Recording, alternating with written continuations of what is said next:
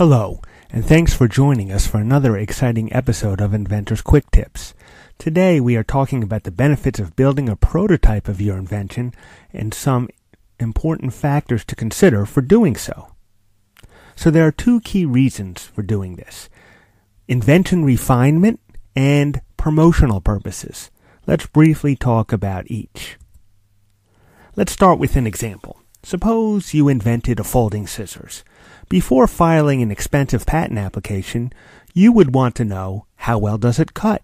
How comfortable is it to use? Are there any adjustments needed to make it more usable, more manufacturable? In many cases, the only way you'll know is to actually try it. So with a working prototype, you can try out your invention, see what works and what doesn't, make improvements, and include those improvements in the future patent application. So there is benefit to doing some prototyping before filing a patent application. Now, there are some cases where an inventor can build a prototype all by his or herself. But in many cases, an inventor may need some help with some or all of the prototyping. Again, it depends on the inventor's skills and abilities as it relates to the invention. So if you have an invention that involves a lot of software and some mechanical stuff, and you're good at the software but you're not good at the mechanical stuff, you might need to hire a welder, a carpenter, or what have you for the mechanical stuff. Similarly, if you're good at the mechanical stuff but you're not as skilled in software and your invention requires some kind of software or an app, you might need to hire some consultants to help you develop this software for your invention. So in some cases you might need no help at all, or you might need a lot of help. It all depends on what your skill set or the other co-inventors, if they're there, what their skill sets are. So where the skill set is deficient, you might need to get some help. So how do we get help? Well, in many cases we hire consultants. So depending on what you need to have done, you might need designers, machinists, artists, programmers. So hiring consultants is an option for an inventor. However, before you do that, we need to take a quick detour to talk about inventorship. Inventorship is the concept of who actually contributed to the invention. So why are we talking about this now in a prototyping discussion? Well, it's critically important to understand that the correct inventors must be listed on a patent or it can be invalidated. So if you end up coming up with a really valuable invention, you don't want to have it end up being invalidated because the inventorship is wrong. Okay? And it is not unusual for consultants to contribute to an invention for which they were hired to work on. Because many times the consultants are, as they're putting things together or getting things to work, they're actually contributing inventive concepts to your broad idea.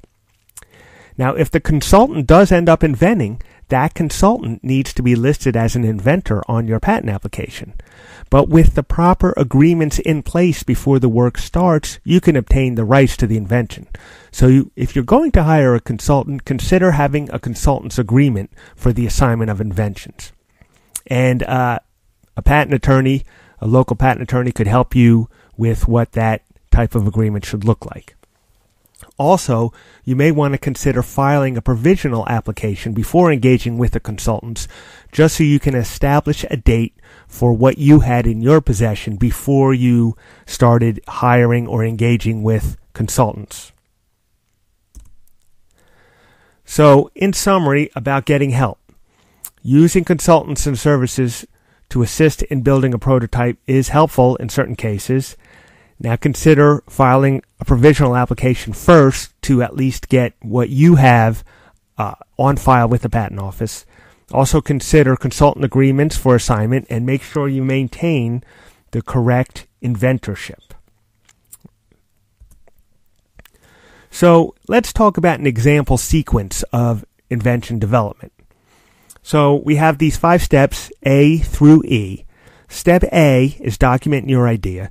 Step B, file a provisional application on your idea as it exists before you do any prototyping that you need help with, okay?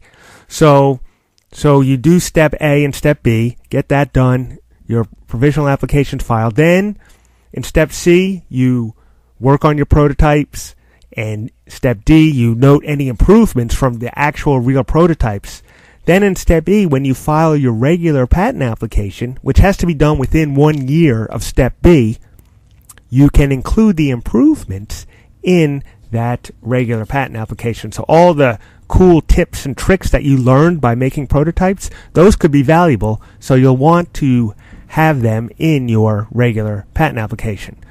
Now, for those of you who are unsure about step A and step B, I have other episodes that are dedicated to documentation of ideas and describing the provisional application process, so I will put links to those videos in the description. So if you need a little bit of assistance in understanding how to get started documenting your idea, or what filing provisional application is all about, then you can check out those videos that I'll put in the description.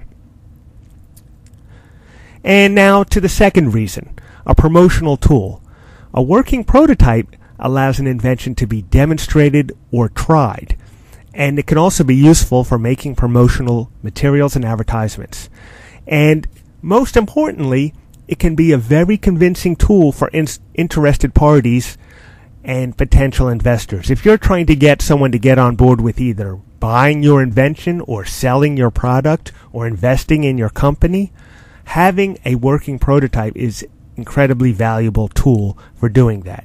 So even though it can be a lot of work to make a prototype, in many cases it can be well worth the effort.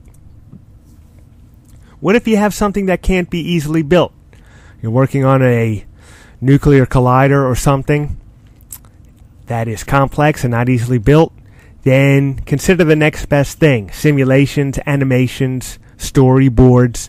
So if you're building a complex e-commerce system, you might not be able to easily prototype it, but you could at least have storyboards that show how the user interface might work. So consider an alternative. If it absolutely is just not feasible to prototype it, then at least try some other techniques such as detailed simulation, storyboards, illustrations, or any other way to fully get to at least partially experience what the invention should do. Understood, if you're building a spacecraft, it might be hard to prototype a full-scale model of it, but in many cases you can prototype it to some level, but if you can't, then consider these other options. So in summary, prototyping can make your invention better and easier to sell and promote. And of course, again, make sure that you are protected prior to engaging with any outside help such as consultants, marketing, things like that. Thanks again for checking out this episode of Inventor's Quick Tips. Have a great day.